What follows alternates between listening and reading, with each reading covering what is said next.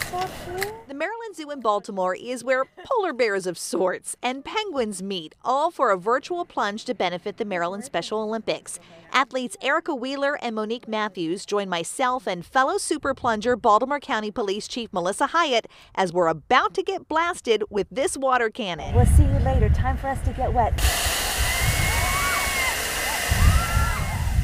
The water cannon is normally used to cool off the elephants in the summer, like this big handsome guy. This is Tuffy. This is our oldest male elephant. Tuffy is about 36 years old. Oh, and he was very interested in what was going on the observation deck. Tuffy wants the water too. To athletes like Monique and Erica, Special Olympics has changed their lives, and it's why Chief Hyatt has personally and professionally supported the Special Olympics for years. It means everything to me. It's changed my world. I have a place where I can be accepted.